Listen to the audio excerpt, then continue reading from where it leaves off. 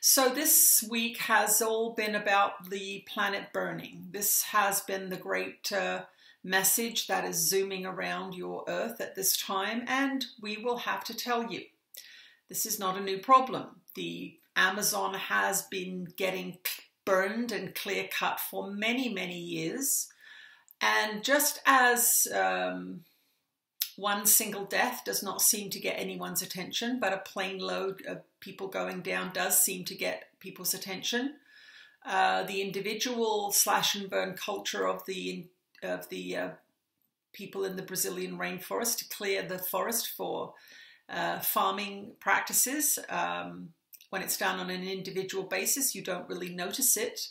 But as it is happening in a big scale here for political reasons, these fires are not about global warming per se. They are about political power and money.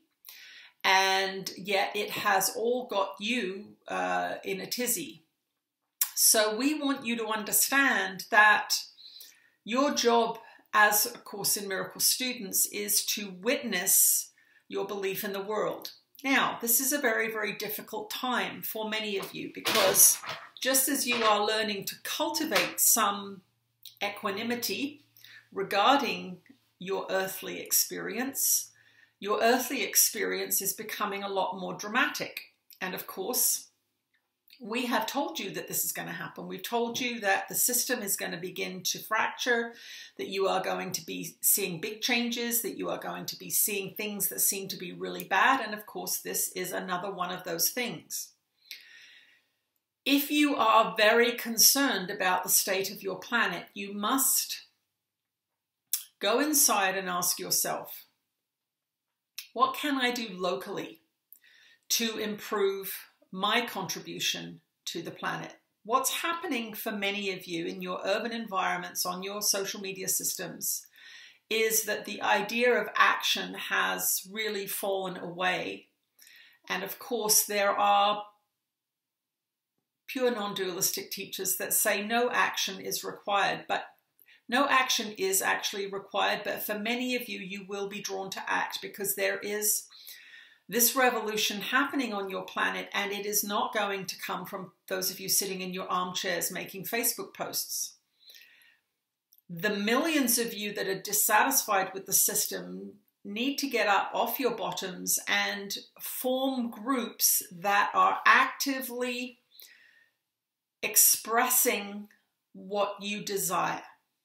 So if you are posting pictures of the forests on fire, saying global warming, what a terrible thing, but you are not growing your own food, we suggest you begin to grow your own food. If you are posting pictures of the forest burning and you are burning a lot of fossil fuels, driving around all the time, entertaining yourselves in your cars, we would suggest that you perhaps consider buying an electric car. We really want you to look at the real issue here, which is the projection of guilt. The projection of guilt is how the ego functions. And if you are upset, if you are accusing, if you are frightened, you are in your ego and you are projecting. That means you are saying, I am innocent and the other people in the world are guilty or the governments are guilty. Now, this is not to say that there is not evidence to support that belief. But that is how separation is maintained. It is maintained by the fact that the ego can always find a justification to make someone guilty or to attack somebody. This is going to be the hardest thing for all of you who are Course in Miracles students. We do not want you to attack. We do not want you to sit in judgment. We would like you to act in accord with healthy practices as it relates to the environment, yourself. So if you are living in a highly urbanized environment, there are lots of things that are not happening in your life that would be helpful to the planet. Planting lots of plants, for example. But you can begin to make your mark by stepping back from judging others and saying, how am I acting in my world, in my society, in my own realms, as it relates to environmental care? And that is what we would like you to do as a response to these fires. You can't go off, flying off to Brazil and become a firefighter. That's not possible.